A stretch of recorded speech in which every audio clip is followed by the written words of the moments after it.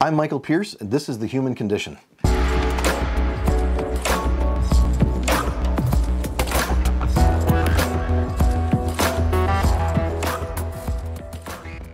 Our episode today is Neurological Rehab, Functional Neurology.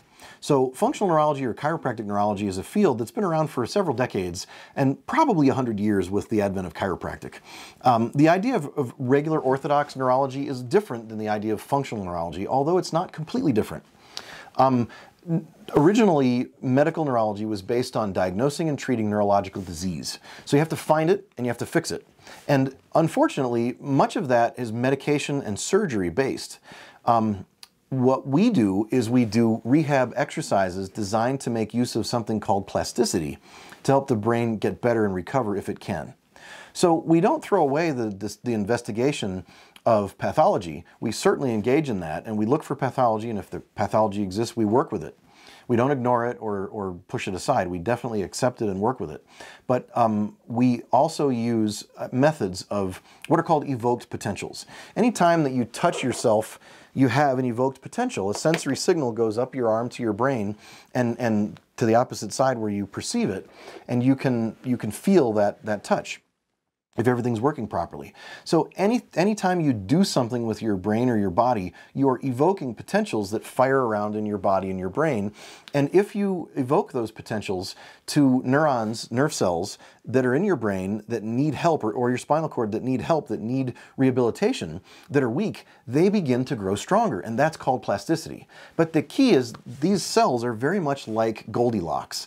They don't like too much stimulation, and they don't like too little stimulation. And they don't like, a lot of times, bilateral stimulation. They like unilateral stimulation, like very specific. They're very picky little neurons. They're very needy and they're very picky. They need to be given the right stimulation or the right activation, and sometimes they need to be given inhibitory signals from their neighbors that tell them to be quiet and shush and not to fire. But any signal that goes to a nerve cell will tell it not just whether to do something or not do something, which is to say stimulate or inhibit, but also every one of those signals will make that cell also on the side take care of itself. It'll stimulate all the machines inside the cell, all the organelles that will make that cell start to repair itself. It'll repair its walls. It'll repair its internal little organelles, which are little organs. It'll repair its membranes. It'll start to make and clear out debris that it's been storing, because cells will store debris like garbage. It's just like a college dorm where the kids save up their garbage and don't take it out because they're lazy. So over time, you've got to get that garbage out of your cells. And so stimulating and activating cells at the right frequency, the right stimulus is the real key to functional neurology. Now, we share functional neurology with we chiropractic neurologists share functional neurology with psychologists. Psychologists have really brought functional neurology to the fore as well, because they started studying using functional image machines. Now, the decade of the brain was 1990 to 2000, and that was funded by the National Institutes of Health in Bethesda, Maryland, where the US government started giving money to universities and saying, we really want you to study the brain and understand how it functions, not just whether there's a chunk missing, or there's been a bleed, or there's been a stroke, or there's been something damaging like a bullet or something. Those are obvious. We're talking about the more everyday lesions of the brain that are called functional lesions, not ablative or destructive or pathological lesions that you could find a pathology if you dissected the brain. We're talking about electrical disturbances, functional disturbances, disturbances that don't indicate pathology, but they indicate a misfiring that is not desirable and not balanced. So that decade of the brain brought about functional MRI scanning and PET scanning, positron emission tomography scanning. It brought about magnetoencephalography, which is magnetic waves of the brain. It brought about QEEG, which I talk about in other lectures here and I perform in my office. It talked about SPECT scans, which is a CT scan, an X-ray of the brain that measures brain function.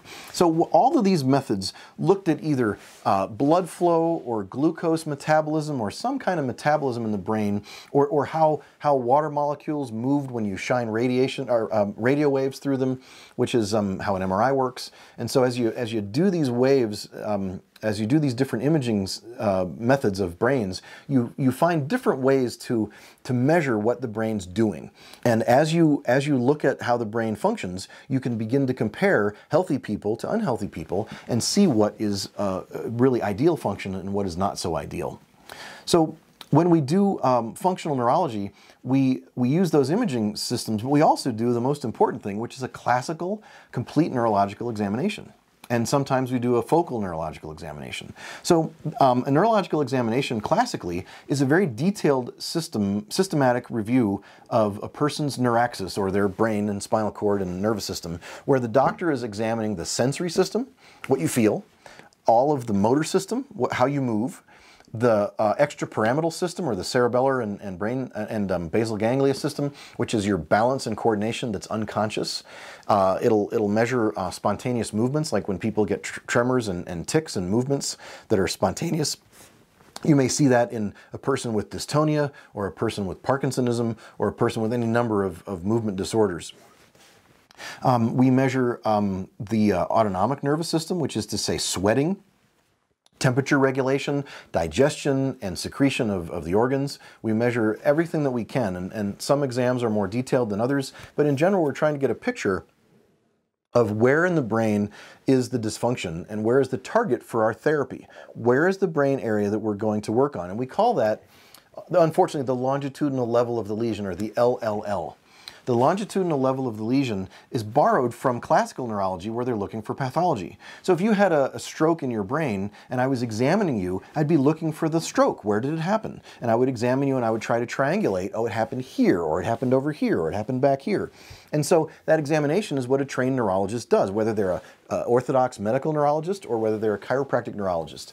And so these functional neurology exams are designed to measure subtleties and measure fatigability and measure not necessarily disease, although we do diagnose disease and we catch disease, but we're looking for imbalances that we can correct with subtle brain exercises that are carefully tuned to the individual. So the assessment process is a neurological exam and history taking and observation, where we watch a person walk, we ask them to move, we ask them to do a bunch of tasks for us, we examine their eyes, we examine their cranial nerves, we examine their tongue and their mouth, we look at any asymmetries of their face and arms and legs, we look for atrophy. We just do a classical neurological exam, and we add that subtle bit of fatigability to see if there are subtle asymmetries from side to side, or fatigues where they do a task and then they tire out. Like they might look back and forth from object to object and then they slow down with those eye movements called saccades. Or we might watch them do pursuits, and they do pursuits that are not pathological, but their pursuits become jagged and broken down. And so they don't have smooth pursuit mechanisms, which they're supposed to have ideally.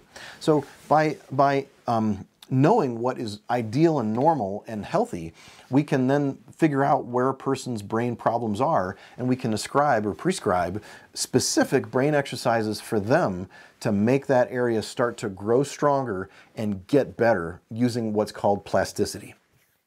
Because when you do stimulate those parts of the brain that we localize with these exams, we know through the concept of plasticity, which has been well established, that if you get the stimulus right, it's not too much and not too little, those cells will begin to heal and start to get better. And that even happens sometimes in brain pathologies.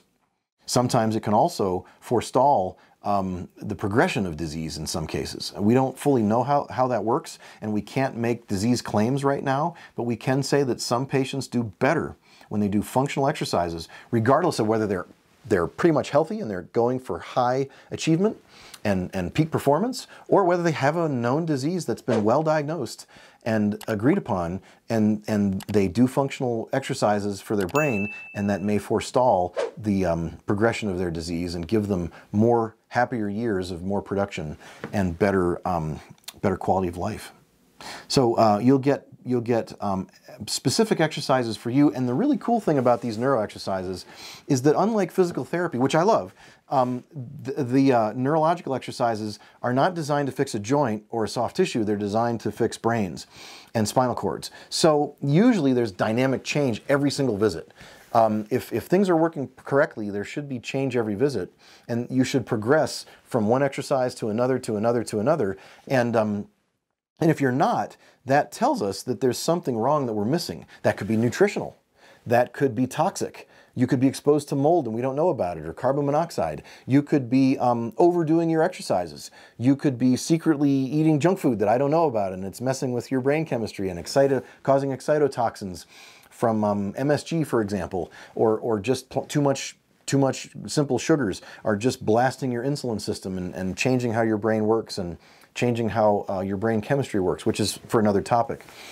So that concept of using brain exercises and the progression of brain healing to gauge whether a person is exposed to toxins or eating right or getting enough sleep, will show us. Because for example, we'll be working with a patient and we'll be giving them some brain exercises visit to visit to visit. And each visit they improve, and then they plateau. They might plateau because the doctor missed something. That happens with me all the time. And I learn and I struggle and I figure out what's going on and I change the exercises and we make a breakthrough. Or sometimes the patient discovers they're not sleeping. They've had a terrible menstrual period and they're not sleeping for a week and they hit a plateau because of that. So then that steers us toward correcting the menstrual imbalance. And so we dive into that. So one type of modality helps us discern other types of processes that are going wrong in a person that we can correct and bring back to balance. And I like that an awful lot.